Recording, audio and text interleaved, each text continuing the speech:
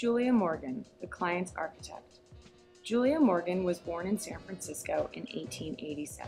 Unlike most girls at the time, Julia opted to attend college after she graduated high school, and with the support of her family, she went to study at the University of California at Berkeley.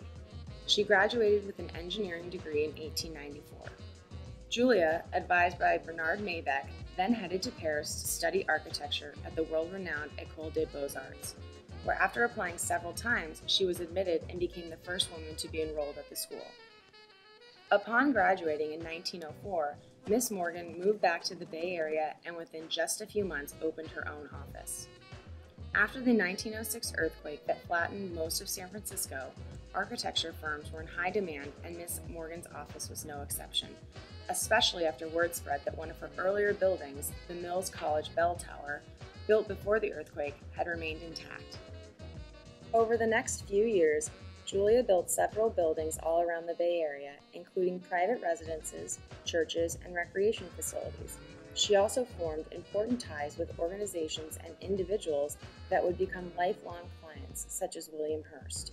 He commissioned Morgan for several projects, including the Los Angeles Examiner and her most famous building, the Hearst Castle in San Simeo, California. The immense complex has several houses and gardens, all in different architectural styles, yet executed to perfection. The McCormick Residence. Located in Berkeley, California, the McCormick Residence was designed by Morgan in 1911 for Berkeley professor F.I. McCormick. It's an arts and crafts styled three-story residence of modest exterior and shingle design, but with detailed and carefully designed interiors. The entrance has a significant recess from the street to give its residents more privacy, yet the interior does not allow for hiding. The living room, with its exposed redwood beams and furnished by dark wood, is pleasantly illuminated by the bay window that faces the street and accommodates an unusual double seat inside of it. The dining room's main feature is a wood-cased fireplace.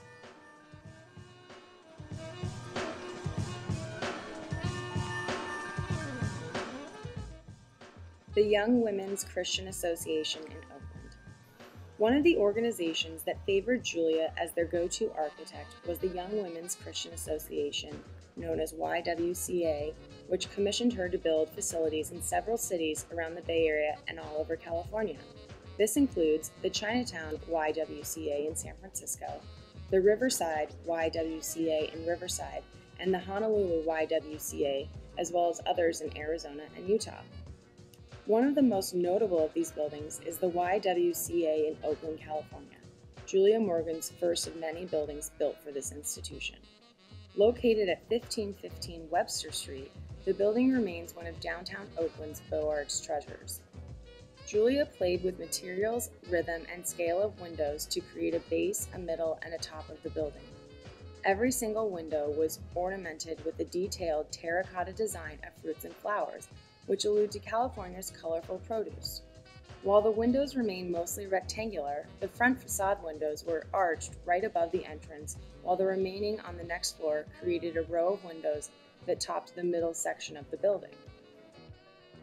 On the last floor, the main space is recessed to give room for a balcony that surrounds the whole floor and works not only as an exterior space, but also as the top tier of the building. The highlight of the building is the light-filled interior courtyard that consists of rows of arches held by square columns that become smaller on the second floor. The frieze between the first and second floor is ornamented with biblical quotes like, "The firmament showeth his handiwork," meant to inspire the women who use the facility. This technique was also used in the chapel at Asilomar.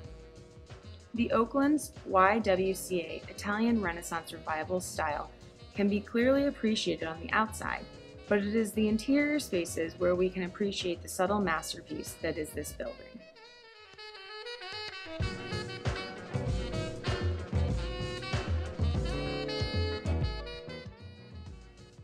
Chapel of the Chimes. Completed in 1928, the Chapel of the Chimes in Oakland is one of 4 funerary structures Julia designed in her career. She was hired to create a building that would serve as an addition to the existing mausoleum, which was rapidly filling up. She chose to create a structure with a blend of Romanesque and Gothic styles, thinking of sobriety and elegance. The exterior is somber and modest, while the interior is intrinsically detailed and beautifully ornamented. Despite the sand-colored stone on the exterior, the interior is bathed in off-white and deep, rich color combinations displayed in the atriums, gardens, small chapels, and Gothic hallways spanning from one chapel to another. She created a total of 79 chapels, courts, and cloisters in this portion of the complex, each and every one evoking a sense of timeless beauty meant to be solace for those in mourning.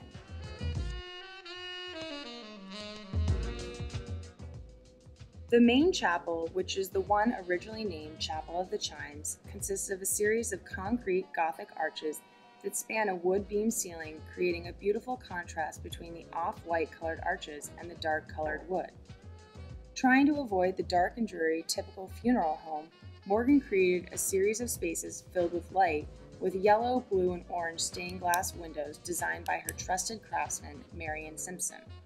The main chapel was considered such a grand piece of work, they renamed the entire complex the Chapel of the Chimes.